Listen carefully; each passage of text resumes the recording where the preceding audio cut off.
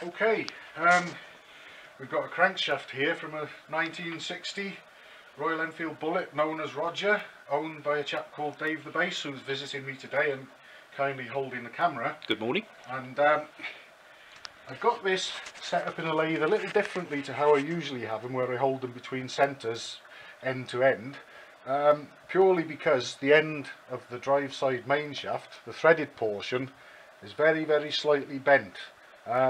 It's not a problem mechanically or structurally. The part that runs in the main bearings and holds the engine sprocket and even the alternator rotor is fine. It's literally just the threaded portion, and it's very slightly bent, so obviously there's no way I can get accurate readings when I hold it between centres.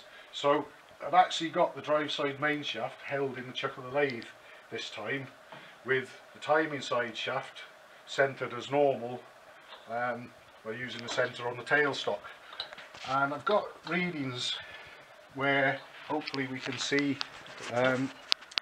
we got about 1/1000 of an inch on that clock there on the drive side main shaft where it would run in the main bearings, and over here on the timing side we've also got 1/1000 of an inch. Now if we look closely we can see that as one needle rises the other one falls, so you've actually really got a run out overall of 2/1000 of an inch, which is still more than acceptable. It's very good. You could even get away with 3 or even 4 at a push, so that 2/1000 of an inch is great. I've got to split the crank to change the big end, and I'm going to be aiming for run out figures similar to these hopefully. And another thing that I've done, because of the way I've got the crank held in the chuck of the lathe and in the centre, is I've put marks. I've got a mark there, a mark there, a mark there, and a corresponding one on the centre in the tailstock, so that I can hopefully put it all back together in the same relative positions of rotation, and then I can aim for figures like that.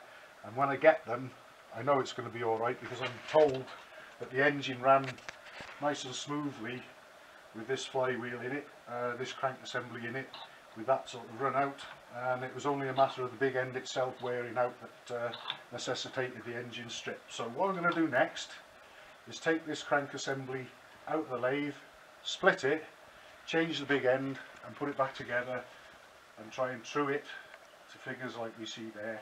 And if I can do that, the job should be a good one, and we'll come back to it and see what we get after I've split it and rebuilt it and hopefully trued it.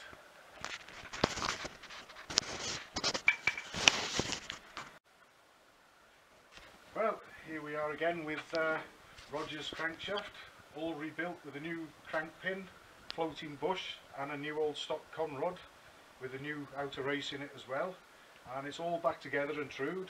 And I've got it set up as before. Because of the slight bend on the threaded portion of the drive side main shaft, I've got it held in the chuck by the drive side main shaft, and I'm rotating it now, and we can see on the clocks there we've got a couple, no more than 2.5 of an inch, I would say, a couple of thousandths of an inch movement up and down at the positions on the main shafts that will run in the main bearings.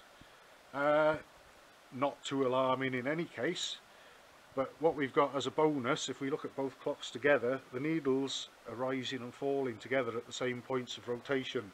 So what little movement we've got on the needles, we can actually cancel one out against the other.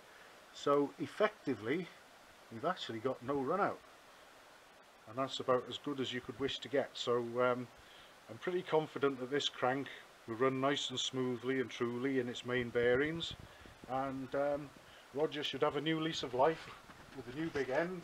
The old big end could be a topic to discuss it on its own, by the way, because I've never seen anything like that before. Some It wasn't me. very clever trickery and tomfoolery went into that. Very sound engineering, but very unusual way of going about salvaging a big end. But anyway, we've got a proper brand new item in there now, all ready to go. Oil ways lined up and blown through and clean. Relief valve, which you get on the Redditch flywheel assemblies, has been checked and blown through and cleaned. So this is all ready to go back into an engine and probably do another 60 years, all being well. Well, it'll see me out then, wouldn't it? Yeah, and me. Don't come back to me to have it fixed. They'll be long gone. Thanks, Paul. Thumbs up. Cheers. Cheers.